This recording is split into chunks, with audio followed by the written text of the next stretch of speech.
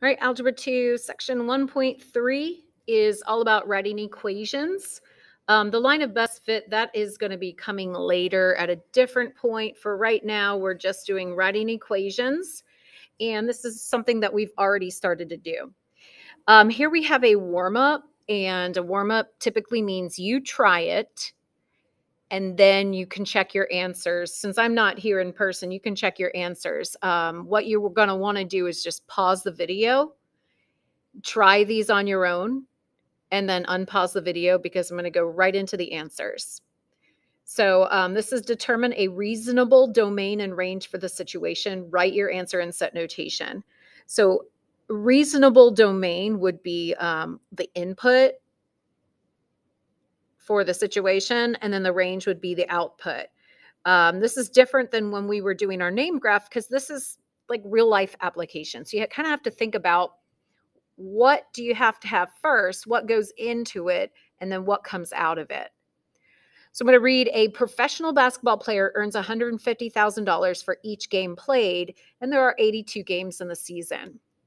So the domain has got to be the thing that happens first that determines the other part of the situation. So for the basketball player, they have to play games to earn money. So the domain in this case are going to be the number of games.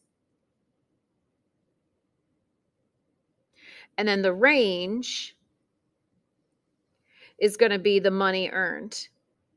So the domain, we want to think about the lowest number of games that they could play and the highest number of games. There are 82 games in a season. The basketball player could play 0 games.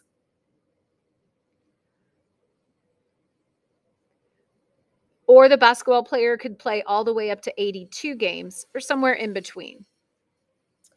For the range, basketball player earns $150,000 for each game played. So the least amount of money that the basketball player would earn would be $0, and that's if they played 0 games. Now, if they played all 82 games, I'm grabbing my calculator right now because I do not feel like multiplying those by hand. They're going to earn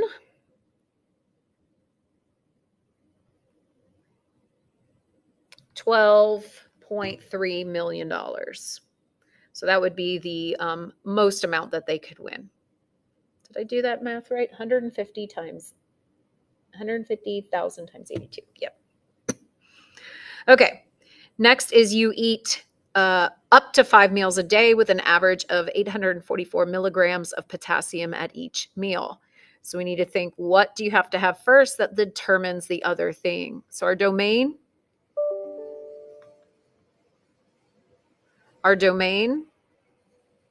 would be the number of meals. That's going to determine the range.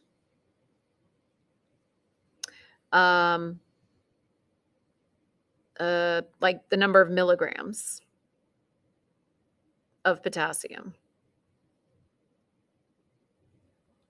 I'm just abbreviating it. Okay. So let's see, you eat up to 5 meals a day. You could eat no meals to 5 meals per day. So the range would be you could have no milligrams of potassium up to whatever 5 times 844 is, which is 4,220, 4,220 milligrams of potassium.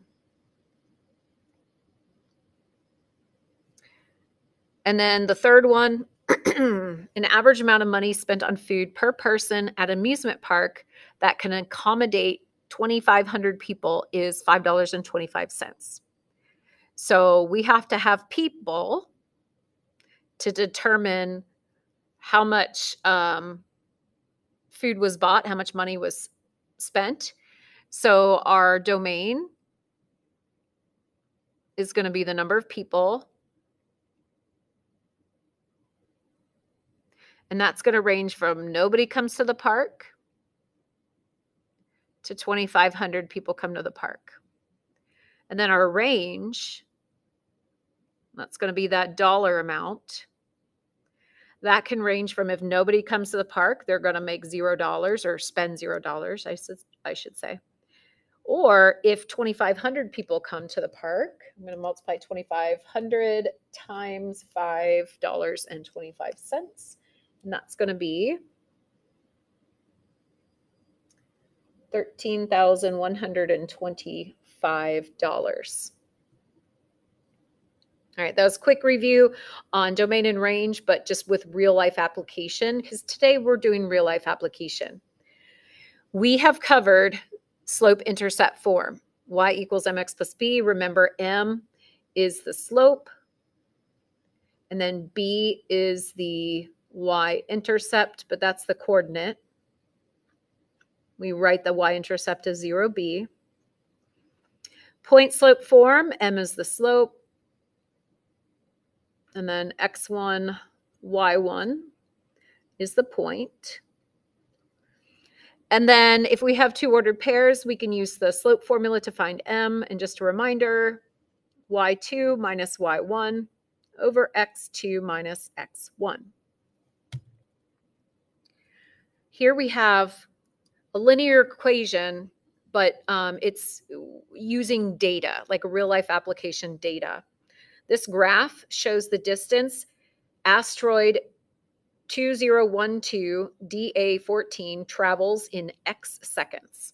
Write an equation of the line and interpret the slope. When we interpret the slope, and this is what you're going to be doing in your assignment, when we interpret the slope, you write it in words. Write the meaning in words. Okay, and we're going to have words over here. You're going to see time is the x-axis, distance is the y-axis. The slope is always the change in the y's over the change in the x. It's always going to be the y values over the x values, and we know the formula for slope. So let's start by finding the slope of this situation. So m equals y2 minus y1 over x2 minus x1. I can see we definitely have one ordered pair given to us. Now, we can find another ordered pair. If they don't put a dot there, that doesn't mean there isn't one. Right here at 0, 0, that means at 0 seconds, the asteroid has traveled 0 miles. 0 seconds, 0 miles makes sense. If no time has passed, it has not traveled anywhere. So we're going to use that as our second ordered pair, or our first ordered pair. 24 minus 0, so we do the y's over the x's. 5 minus 0, and I get 24 over 5. That does not reduce. Since this is a real life application, we could change it into a decimal or a mixed number. I'm just going to go with decimal here. And when I change that into a decimal, that's one number and it's over 1. So when we interpret, it's okay to have this decimal here or a mixed number, because we need to think about this as a real life application where we're talking about distance in miles over time in seconds. So I reduced this, I typed it in my calculator and I got 4.8 miles. And then this line means per 1 second. So the asteroid travels 4.8 miles per second. This is interpreting the slope in this situation. So I turned it into a decimal over 1 so that I could write this interpretation per second. I wanted it to be 1 second. Now we're going to do the equation of the line. So we're going to do slope intercept form. No, I lied. Point slope form, y minus y1 equals m times x minus x1. And we have y minus, let's see, 24 equals 24 over 5 times x minus 5.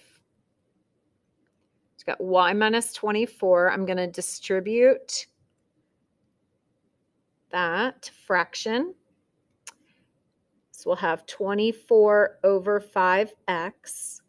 Here I'm going to multiply 24 over 5, multiply it by a minus 5 over 1. When we multiply fractions, we go straight across. And remember, 5 has to be over 1.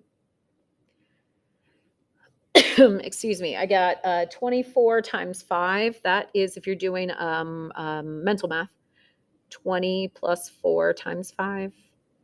So it'd be 100 plus 20. So it'd be 120 over 5. Here's another way of looking at it. If I take 24 and I times it by 5, but then I divide it by 5, those 5s are going to undo each other. Multiply by 5, divide by 5. I'm going to get negative 24. So that's going to be minus 24 right here. And then we are going to add 24 to both sides so that we can get it out of, so we can get it into slope-intercept form. So this right here was point-slope form. I want to make sure we know that's point-slope form before you distribute. And then slope-intercept form is y equals 24 over 5x. And then these 24s cancel out. And we have our equation. Now, I didn't necessarily have to do all this work. If I notice the y-intercept is at 0, 0, that means b is 0 in the equation. So I could just find my slope and my y-intercept and just put them here, because this one, the y-intercept, is a very easy number to find. I wanted to go through it the long way just to make sure we keep practicing and know how to do it when we don't have easy answers. Question B, the asteroid came within 17,200 miles of Earth in February 2013. About how long does it take the asteroid to travel that distance? So if we've got Earth and here's that asteroid, and the distance here is 17,200. Let's say, what if that asteroid turned around and was coming towards Earth? How long would we have before it hit Earth? Let's see. So this 17,000 is going to be distance. And in our picture up here, distance is the y-axis. So I know that my y value is 17,200. We're asked to find how long, and that's the number of seconds. That's the x value. So we're going to use our equation above, and we're going to plug in 17,200 for y.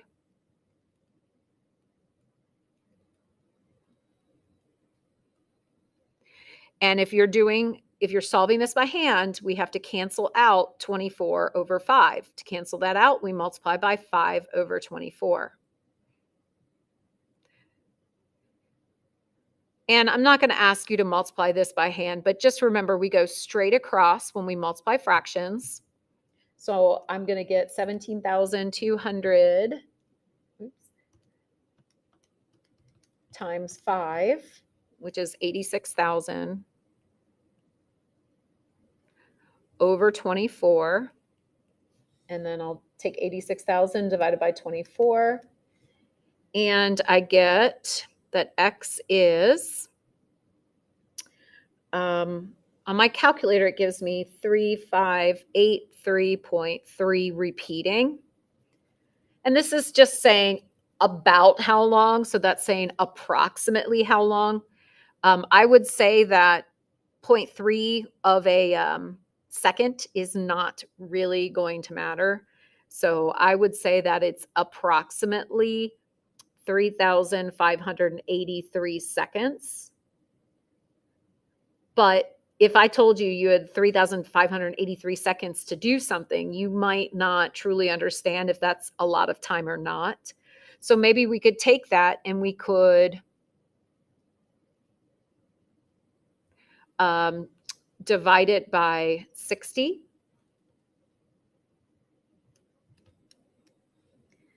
And that's giving me about 59.7, and then the twos repeating on my calculator. And that's how many minutes it would be. And so when we look at that, we're like, oh gosh, just under an hour. Basically, we've got about 1 hour.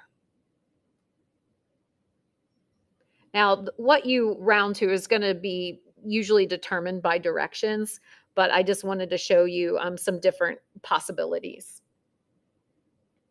All right, so student practice. This would be a place where you could pause it and try it on your own, and then check your answers by unpausing the video again. I'm going to keep going because you can pause the video. The graph shows the remaining balance Y on a car loan after making X monthly payments. Write an equation of the line and interpret the slope and Y-intercept. What is the remaining balance after 36 payments? So if you know anything about cars, they don't typically cost, well, before I say that, let's just look at this graph, and we look at the x-axis, and the number of payments is going to be our input. The number of payments is our X value. And then the balance, thousands of dollars, is our Y value. So this 0.18 is going to mean that we have paid 0 payments and we owe 18. But the cars don't cost 18. So please look carefully. This is in thousands of dollars. So that 18 is actually 18 in real life, $18,000 that you would still owe on that loan. And that's how that ordered pair is set up. So this ordered pair right here would be after 10 payments, we owe $15,000 still. We need to interpret the slope. So we have 2 ordered pairs given to us. We're going to find the slope, and then we're going to interpret it. So I'm going to do y2 minus y1, 15 minus 18 over 10 minus 0. So I get negative 3 over 10, which is negative 3/10. Or we could write that as negative 0.3 over 1. Now, this 0.3 is in thousands of dollars. If it makes more sense for you to write this in thousands of dollars,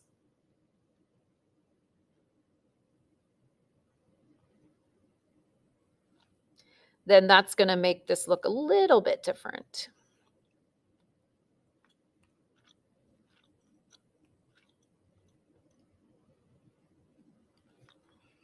So when I take it all the way down to the slope in words that I might recognize, that I can interpret and write in words, this is going down to $300 per one payment. So we could say, and it's negative, so you are paying, or your balance, let's say where balance decreases by $300 per payment. So I've got to change my words a little bit. This decreases right here is taking care of that negative sign. So I don't have to write negative 300. I'm writing it goes down by $300. And that's per one payment. And that's that bottom number, the 1. Interpret the y-intercept. So on our graph over here, the y-intercept is where the graph crosses that y-axis. And I kind of already interpreted it up there, but let me write it in more of like a sentence form. So I'll say at the start of the loan,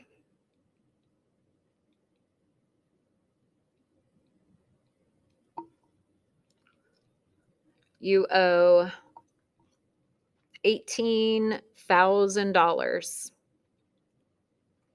for the car. So at the start of the loan, that is saying that the number of payments would be 0. You have not paid anything. So it's the very start of that loan. You could also say after paying nothing on the loan, like you could word it in your own way, but it basically has to say that information. And then we're going to find the equation of the line. So we have the slope, but I need to go back to 3/10 because this graph is not counting in thousands. It's counting in one number, 1,000 at a time, but we don't have the 1,000 out there. So I'm going to go back to that 3/10, and we're going to do point slope form, y minus, and it doesn't matter which ordered pair you use. If it were me, I would use the ordered pair with a 0 in it because that's easier. So I'm going to do y minus 18 equals our slope, which was negative 3/10. That was before I put those thousands in there, multiplied by x minus 0. So y minus 18, so that's point slope form here. We're going to write it in y equals mx plus b. We're going to change it. So distribute the negative 3/10, and we get negative 3/10 x. And then anything times 0 is 0, so I don't have to write it. Then we're going to add 18 to both sides. And we'll have y equals negative 3/10 x plus 18. And that's going to be the equation in slope-intercept form. You may have noticed the y-intercept is 0.18. So if you notice that sooner, you could have a little shortcut of putting the b value there rather than using point slope form. Then the last part of this assignment, or these notes, would be modeling with mathematics, where we've got 2 prom venues. They charge a rental fee plus a fee per student. This table shows the total costs for different number of students at the Lakeside Inn. So the table is for Lakeside Inn. Then we also know the total cost in dollars, y in dollars, for X students at Sunview Resort is represented by the equation y equals 10x plus 600.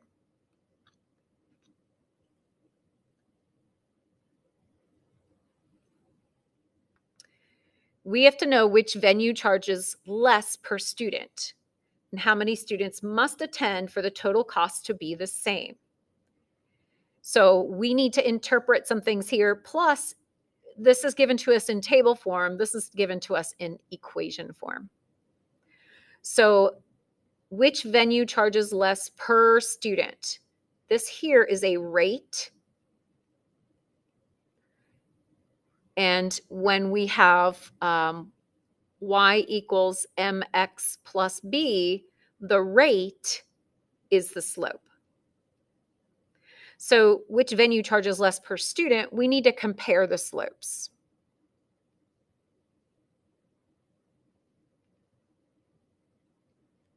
So I'm going to start at Lakeside Inn. I am not given the slope. I'm giving a bunch of ordered pairs. I'm given, if we do 100 students, we have $1,500 for total cost. 125 students, $1,800. So we're given relationships. We're given ordered pairs. Input X, output Y. So I'm going to use my slope formula, and it doesn't matter which 2 ordered pairs you use. I'm just going to use the top 2. 1,800 minus 1,500 over 125 minus 100. It's going to give me 300 over 25, which is 12. So the slope for Lakeside Inn is 12. For Sunview Inn, the slope is easily identified in y equals mx plus b format. The slope is 10. So we're going to compare them, and which one charges less per student? We're going to say that Lakeside Inn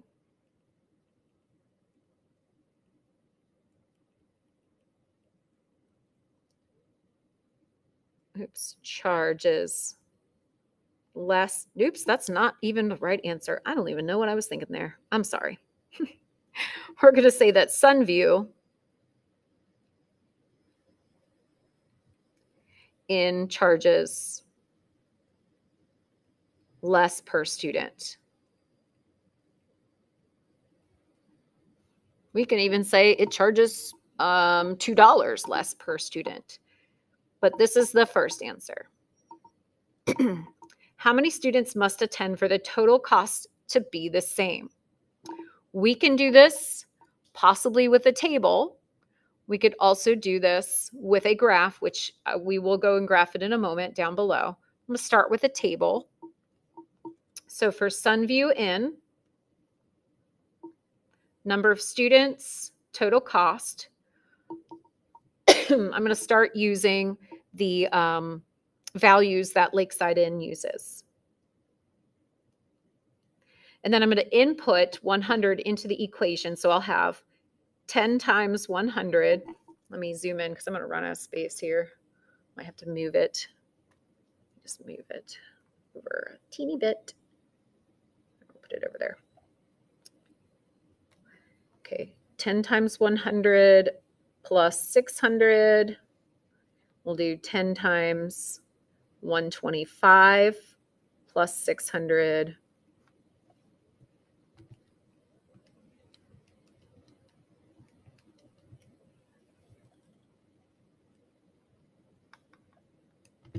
I'm just using my calculator to make this go fast.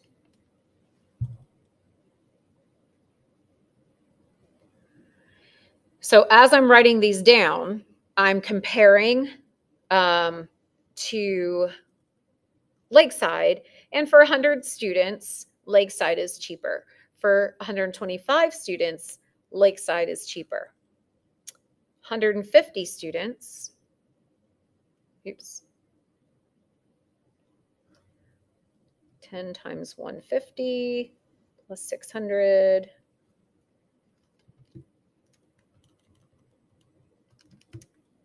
I get 2,100. And you can see that this is when they are equal.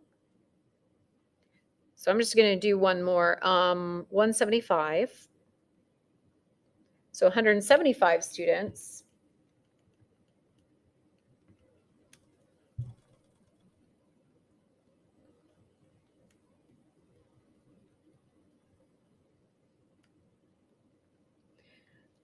And then when we compare that one, we can see that Sunview Inn is cheaper at that point.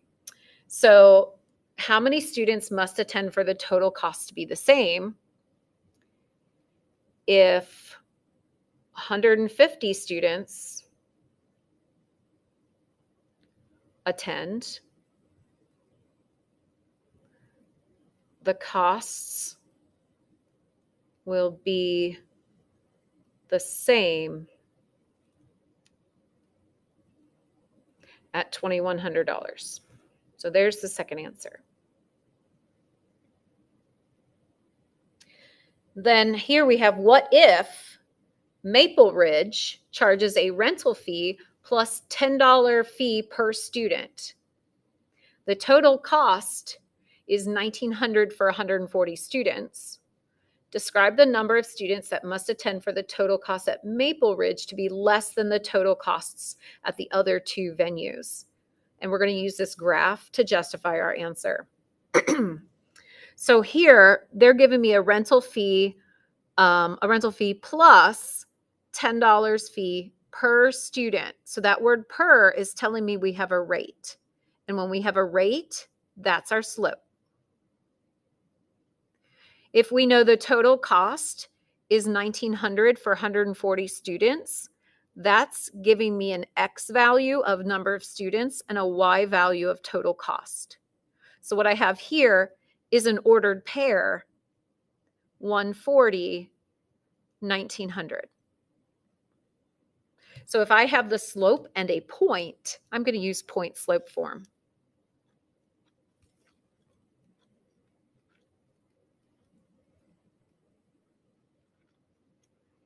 So we're going to do y minus y1 equals slope times x minus x1 So y minus, my y1 is 1900, I believe. Yeah, 1900. Our slope is 10.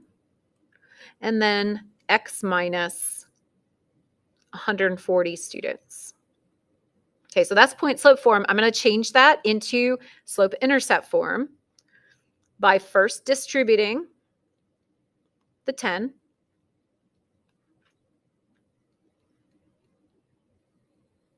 And then adding the 1900.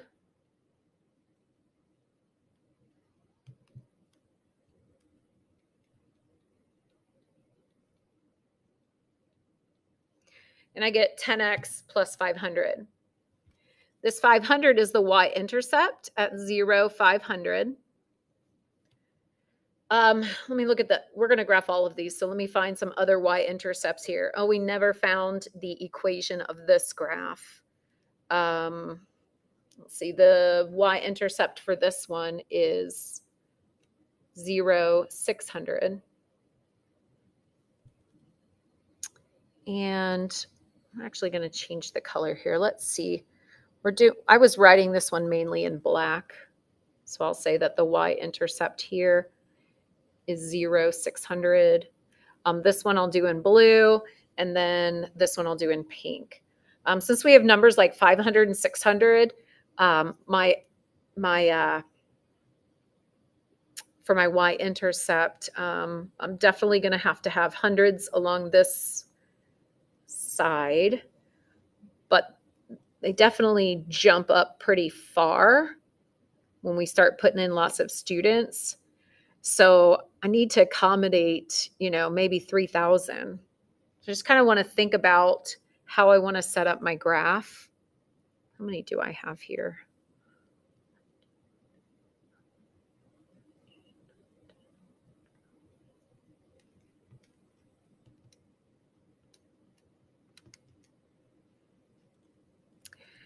It looks like I just took like 12 and I know I need to go up to 3,000. So I just took 3,000 divided by like 12 little marks, and it says to go 250 each mark.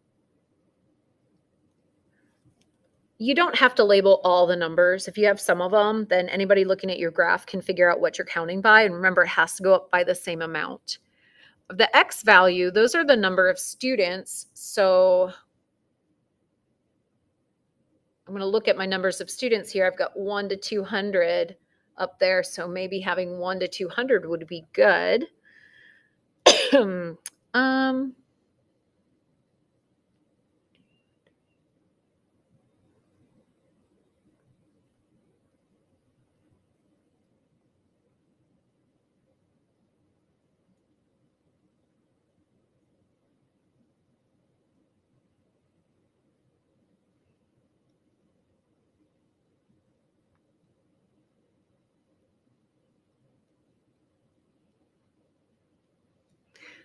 Yikes, I'm sorry, that was so messy. I'm trying to write total venue cost, but I'm writing it sideways on the screen.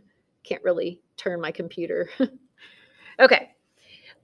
Since the slopes are like 10 and 12, and I want to make this easy on myself, maybe, I don't know, counting by 20s, or maybe counting by 20s will work. I guess we'll find out. 20, 40, 60, 80, there's 1,000. All right. So the pink one, we have a y-intercept at 0, 500. I know that at 140 students, we have, oops, that's not 1,000, that's 100, sorry. That would be right here at 140.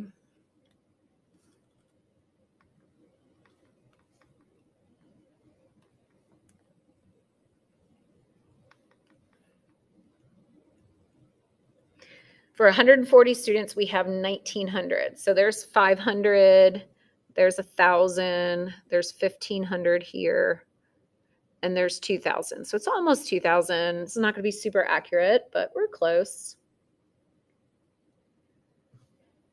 Oops, that was supposed to be pink. And so I can use my straight edge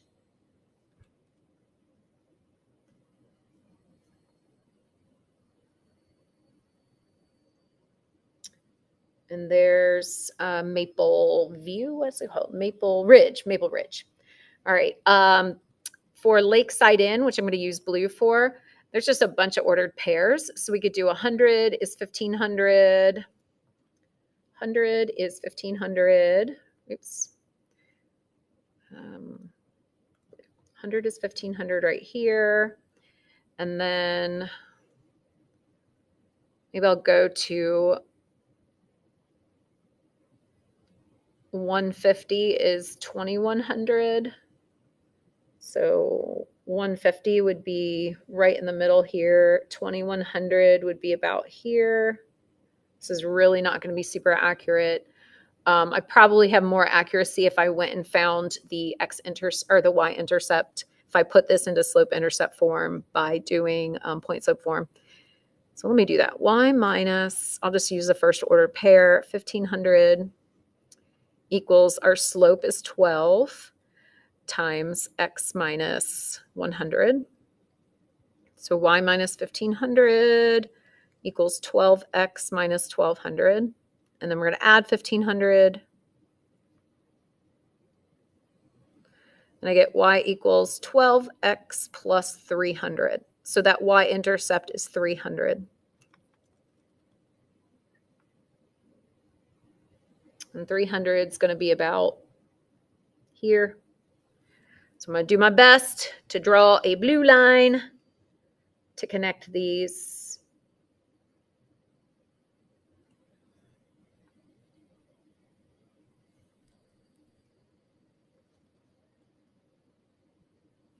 All right, and then the third one, which I was going to do in black, we've got a y-intercept at 600. We started finding other ordered pairs, so I could use ordered pairs. I could also go up 10 over 1, or up 20 over 2, or up 200 over 20. Or I could just use ordered pairs, 0, 600. So this is going to be set. Oops.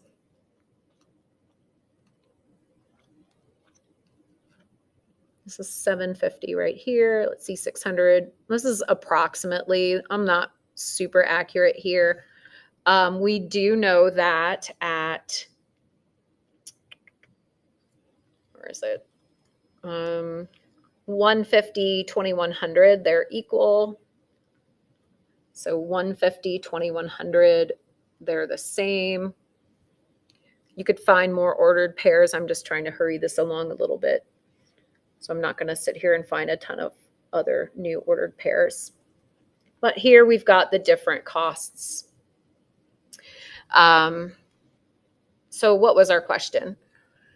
It says, how many students must attend for the total cost at Maple Ridge to be less than the total cost of the other two venues? So we're looking at all three graphs here where Maple Ridge, which I made in pink, is the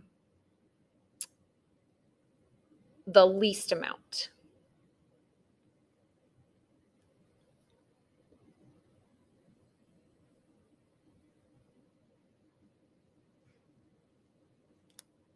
Than the other two venues. So really, Maple Ridge is only less than the other two venues way out here.